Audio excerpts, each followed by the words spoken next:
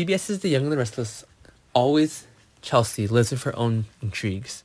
She can't escape the obsession that Adam created. Sally and Adam are getting happier and closer together, while Chelsea is pushed further and further away. Keep reading to find out what could happen next on Y&R. Chelsea wants Adam to forgive her, but she feels that poisoning Ray is too bad.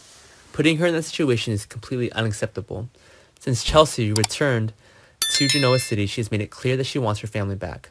Adam was very clear in his opinion that he didn't want to live with Chelsea anymore, and he didn't want to do that. Adam was correct in leaving this complicated woman. She brought a lot of trouble to Adam, and they also no longer have real feelings but only love on Connor. Chelsea and Ray have quite emotional moments that makes fans hope that they will do a miracle or not. While Chelsea talked about her return to Genoa, Ray kept praising and encouraging her. Ray is someone who understands the sadness and disappointment Chelsea suffers, and it comes from Sharon and Adam, and Ray himself was also a victim of them. He still could not get back the love from Sharon's side. Plus, Chelsea lied to Ray, saying she didn't want to get back with Adam.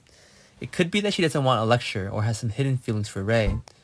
Ray is happy that Chelsea has regained her health and she's no longer mentally ill, and is completely free in life with no supervision at all. But Chelsea has changed her personality. She is tough, impulsive, and always likes to harm others. Although the two celebrated New Year's Eve and celebrated their first wedding anniversary, they still made way for Chelsea. As for Sharon, it's a nice move, but the way Ray talks about it is a bit too much. Phyllis is pretty annoyed when Nick and Sharon are intimate together, but haven't they broken up already? Why do you think they do that? Sharon was right to want to throw a birthday party for her ex-husband or for her children, but she was Ray's wife. She did this as if she didn't respect him. Although they have a friendly relationship, Ray tends to be jealous, and for the most part, it focuses on Adam. But Ray also understood that they didn't have any feelings for each other person, and now they were no longer living together. So why would he block Sharon's private life? Sharon and Nick spend some time together, and then Ray will be looking for new love. And the most suitable object now is Chelsea's only. She carries with her many important duties. Ray has always held a grudge against Adam in his heart, and he's always looking for a way to get revenge.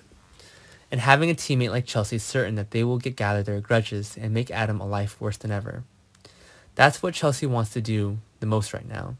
Ray and Chelsea are easy to get into bed together, and the two have not made love in a long time, and emotions are easy to overflow.